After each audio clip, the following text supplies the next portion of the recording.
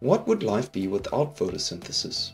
Well, you may think it perfectly fine and maybe possibly even be happier because you wouldn't have to learn about it in science lessons. But actually, we wouldn't have life without it. The process of life depends upon it.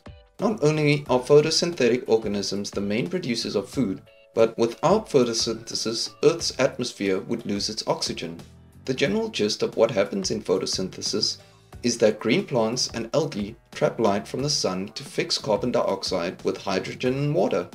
This makes organic compounds which then provide food for not only the plant itself but also all animals. So now that we know how important it is and how it starts off all of our food production, you can see why we need to learn more about it in detail.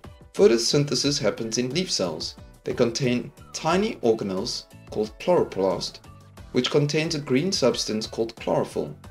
Chlorophyll molecules sit on the surface of the chloroplasts and capture light energy from the sun, which is fundamental for photosynthesis.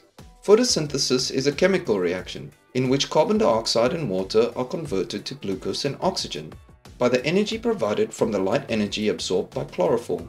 It is an endothermic reaction because it takes in energy from its surroundings. We show the light energy in brackets because whilst it is not a substance, it is an essential requirement for photosynthesis to happen. We could have written the equation like this instead. The equation is a very simple representation for a complex process, but is as much detail as we need to know at this stage. So we know the light energy comes from the sun and is absorbed by chlorophyll. But where do the carbon dioxide and water come from? Plants absorb water through their roots, and it moves through the plants and into the leaves by transpiration. Watch our video on xylem and transpiration to learn more about this process. Carbon dioxide enters into the leaves from the air through the stoma on the underside of the leaf. What then happens? Glucose and oxygen are made. Some of the glucose is placed for respiration and some is converted into insoluble starch. This can then be stored and turned back into glucose at a later stage.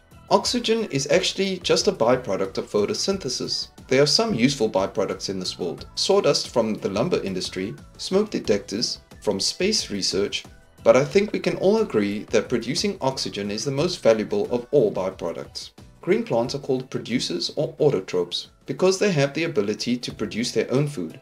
They are the start of the food chain, and every animal relies upon them either directly if they are a herbivore like a rabbit, or indirectly if they are a carnivore like a fox. So you just need to remember that carbon dioxide and water react to glucose and oxygen in the presence of light energy from the sun. This happens inside the chloroplasts in the leaf, with chlorophyll being the green pigment that absorbs the light energy. The glucose made by photosynthesis feeds all animals on Earth, and the oxygen made keeps us alive.